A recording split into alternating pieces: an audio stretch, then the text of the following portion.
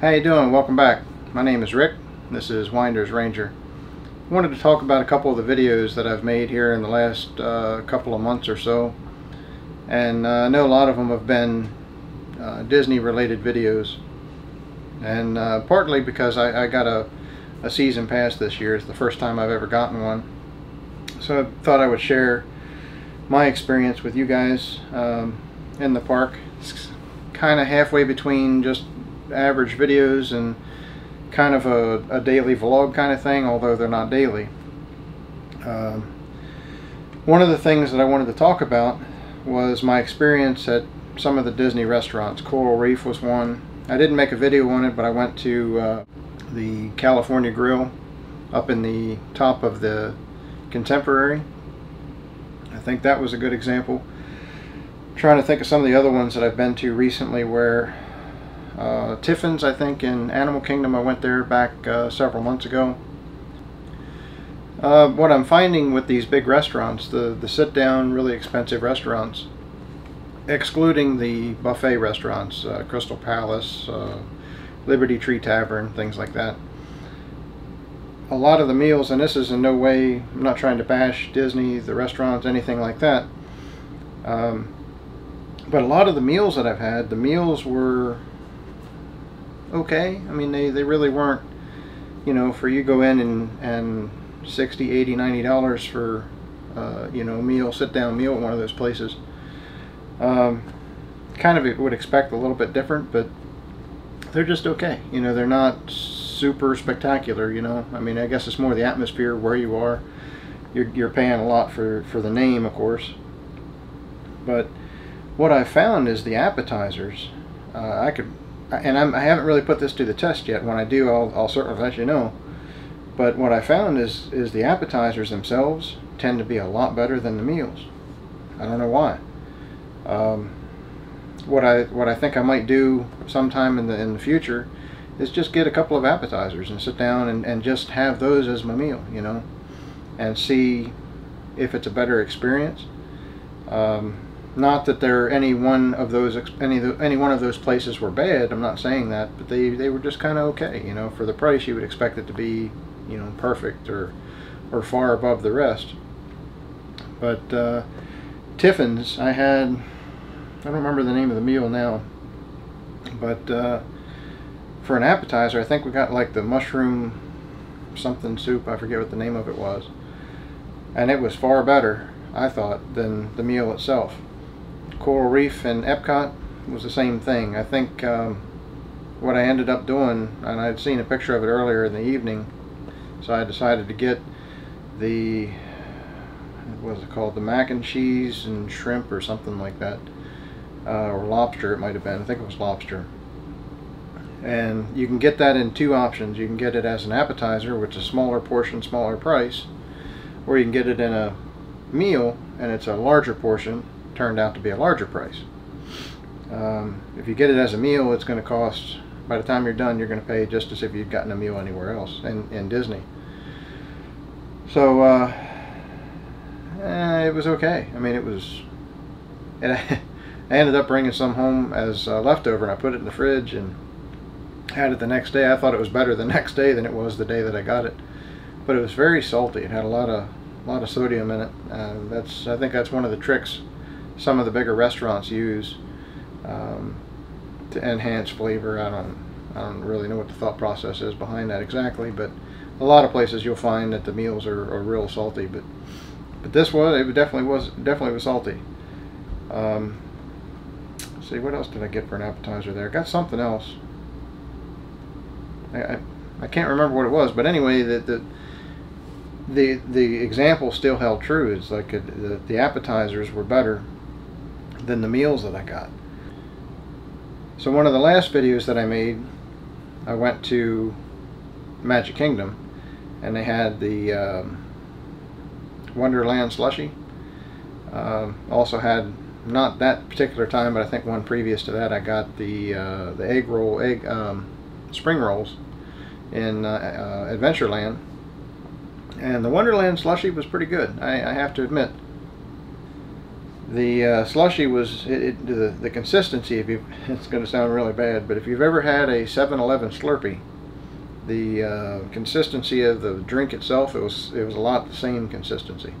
Not so much as like a Snowball or Icy or something like that. Different names, different parts of the country call it, but the Slurpee at 7-Eleven, it was very similar. It was a good flavor. I mean, it was, you know, kind of refreshing on a hot day. The straw, they take a, I guess it's like a paper straw, kind of a cardboard straw, and they coat it with hard candy on the outside of it. Makes it a little bit sticky, you know, so be prepared for that. Grab yourself some napkins or wipes or whatever, you know, however you want to handle the stickiness. But what I ended up doing was getting an extra straw, save that straw so I can drink the slushy with a normal straw, and then worked on the candy coated one myself, you know, without the having to worry about the drink and stuff like that. But my opinion, I recommend it. It was good. As long as they have them, I may go back and make that like a regular thing, you know, pick up a Wonderland slushy. It's made, the color coordination is after the Cheshire Cat in Alice and the Wonderland, you know, I guess it's like a purple and the pink stripes that he had. I don't know what the candy coated straw is supposed to represent, unless it's just to make it the same color coded coordinated thing. But the final thing I wanted to talk about is I've changed the I guess the avatar of my YouTube channel. Used to have the black ring, and I'm keeping that as a sticker that is available, but in the center of that, it was the white background with the black cross, and that's that cross actually comes, the idea from that was the Maryland flag, the cross in the Maryland flag, and there's a lot of history behind that, where that came from.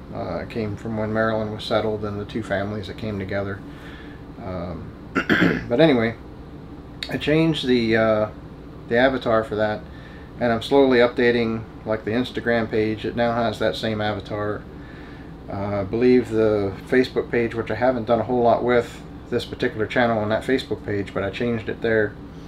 And on my website, I'm working on that on the website. The website still needs a little bit of work and kind of tweak it to personalize it to this channel.